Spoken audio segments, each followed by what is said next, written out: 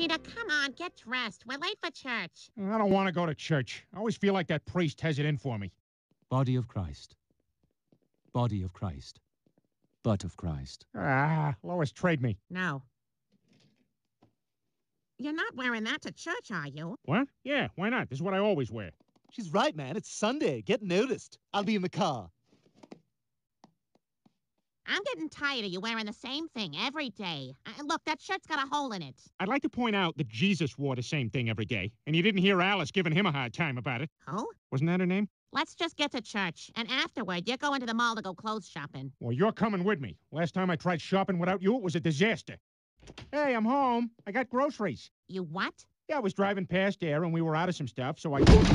You listen to me, you son of a bitch. I've got one thing in this lifetime. One thing! You always say I never do anything around here. Yeah, I like saying that more than I like you doing things. Dad, I got the rest from the car. Chris, run! You were right. She didn't appreciate it. Oh, crap! Ow! That's right. I do groceries.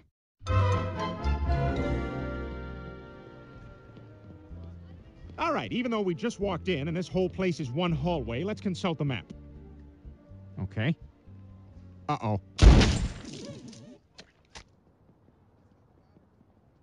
I bet we can find you some new clothes in here. Hey, Lois, are you sure this place is for men? Yes, Peter, it's for everyone. Really? Because this kind of looks like a dress. Peter, it's fine. Come on out. Ah, you gay-bo! Hang on, Peter. I'm gonna go look for a couple things for me in here. I'll be right back. Okay, Lois, I'll be right here standing uncomfortably close to the unnecessary piano player in the middle of the mall.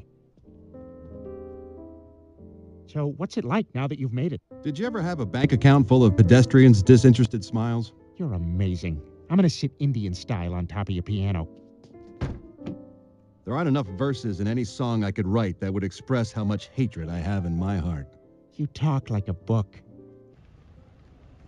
Hey, Lois, how about we try Sears? They got good stuff. Peter, nobody's been in Sears for decades. Oh, come on. When I was a boy, we always used to go clothes shopping at Sears. Trust me, they'll have everything I need.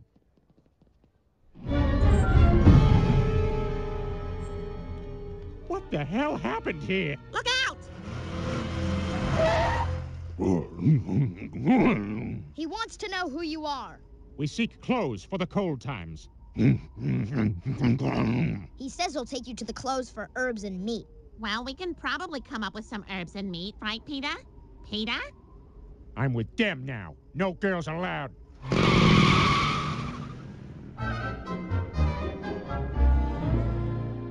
See, Lois, now this is more like it.